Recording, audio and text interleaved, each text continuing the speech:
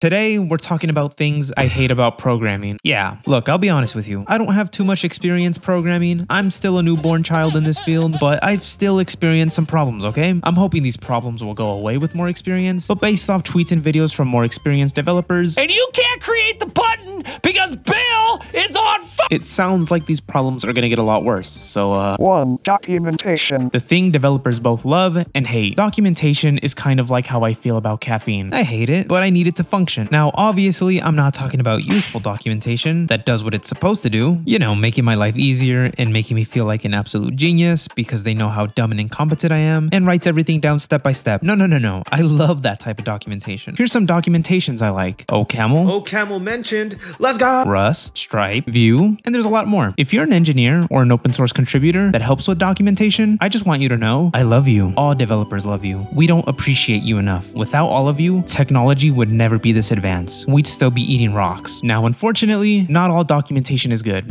We call those the documentations of agony and despair. Documentations that are outdated, that leave you with more questions than answers, or documentations where it's just the code itself with comments. I understand that reading documentation is a skill that you have to develop. Documentation back then used to be a lot worse. I can't imagine what that used to be like. But that's like saying we upgraded from getting stabbed to getting punched. Technically it's better, but we can still do better. Here, let me give you an example of a documentation that gives me the pain and the agony. Google. Number 1.1. Google's terrible documentation. Yes, Google. You know, the tech company that's worth over $2 trillion and has thousands of developers that get paid high salaries, the one with fun company perks, the ones that rejected my resume. Take a look at this documentation for their Gmail API. Let's check out the quick start. Enable the API, seems reasonable. Configure OAuth consent, okay. Authorize credentials for the app, all right. Create an API key, we're getting somewhere I think. Set up the sample, okay, what's the sample? What is this? Where's the syntax highlighting? Why do others have it and others don't? Oh, it's an edge case because this is HTML. No, shut up. Their interview process literally tests you on problems where you have to handle edge cases. I don't want to hear any complaints. Look, I know this isn't a big deal. I mean, some people used to program in Notepad. Actually, I think some people still do. But remember, this is Google we're talking about. Now, here's the interesting part. Most of the code here is to sign in and sign out with Google, which makes sense to be fair. But this is the actual code that uses Gmail. You know, the whole reason I'm here. Why didn't they do this in steps and then give me the entire sample code? You know, step 1, enable sign in and sign out. Step 2, Gmail. And then at the end, the entire code that they have here. I feel like that makes a lot more sense. Whatever, I'm probably just stupid. It's fine. Number 2, debugging. Let's talk about debugging. Or as I like to call it, console.log driven development. Oh wait, some of you don't use JavaScript. More like print driven development. Oh wait, you don't use Python either. More like cout driven development. I hate bugs, actual bugs and software bugs, because it's literal proof that you can't code and you did something wrong. And debugging is the process of you fixing your terrible code. It's not fun. Debugging always starts slow. I don't know about most of you, but whenever I code with Python or JavaScript, I always just log everything out to debug. I don't really do breakpoints or anything like that, unless it's something really crazy, or if it's a language like C++ where you have to compile and build the app, or if you really hate yourself, assembly. But for Python or JavaScript or really any small program, I just put a log wherever I think it's broken. And if that log didn't do anything, then I would just spam them everywhere.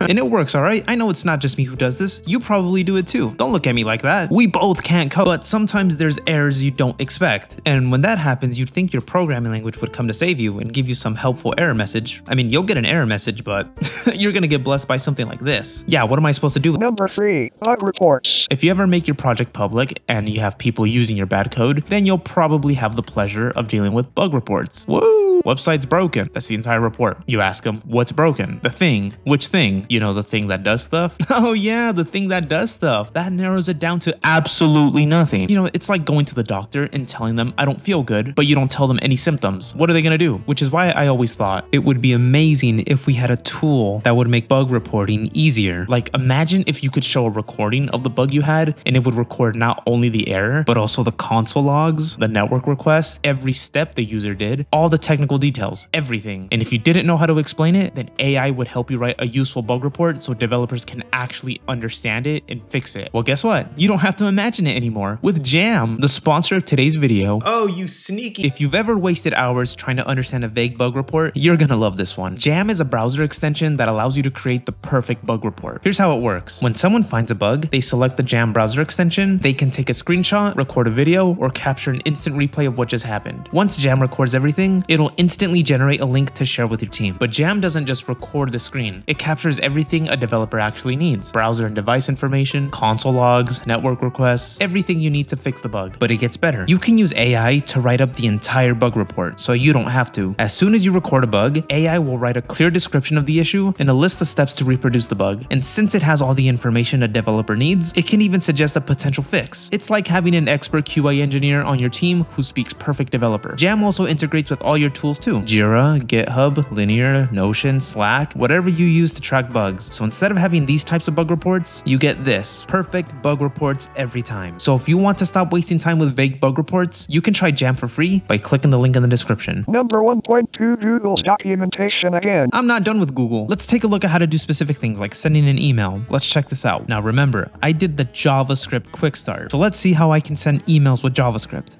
Wait a minute, there's no examples for JavaScript. What? Many programming languages have libraries or utilities that simplify the process of creating and encoding my messages. So why don't you share it? You know they exist. Where's the resources? Oh, my mistake, Google. The following code examples demonstrate how to create a My Message using the Google's API's client libraries for various languages. Oh, of course, you'd share the resources for your client libraries for various languages. I can't even be that mad about documentation because you know what? I wouldn't write documentation to my code either.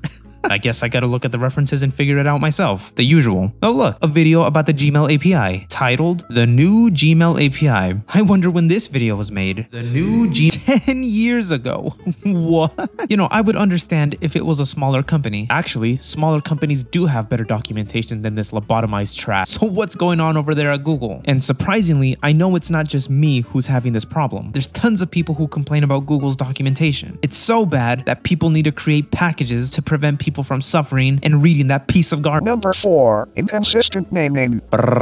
Alright, look, let me tell you this. I didn't even know this was a problem until I started using different programming languages, but mainly when I started reading other people's code. I never realized how inconsistent naming is. Let's start with file names. I mean, how hard can it be to name a file? Here, take a look at this. You see the difference in each of these, right? Apparently one of these is right. I don't know which is right. Leave a comment on what you think is right. And it's not just file names either. This also applies for variable names. And you know, this wouldn't be such a problem, but every programming language has its own naming preferences. Why wouldn't they? Let me search up the naming conventions in coding. Free CodeCamp? Okay, I know it's a good source. Let's take a look at this. There's 4 of them. Camel case, snake case, kebab case, and Pascal case. Look at this. Free CodeCamp actually talks about this. It's not just me. Now, based on the language you're working on and what you're naming, the preferred case type can change. Why? I just don't understand how something so simple like naming could be so hard. Then again, we just love to overcomplicate things. I don't know if there's lore behind these naming conventions. I don't know it. If you know it, please leave it in the comments because I'm not going to search that up myself. I would not be surprised if there isn't any lore behind this, and it's just opinion. I mean, there's a whole debate between tabs and spaces. Actually, that one I do understand. I'm more of a tab person. If you prefer using spaces, you need to go to the mental asylum. I don't know what to tell you. Number 5, Vim. I just hate Vim. Number 6, C++. I don't like C++.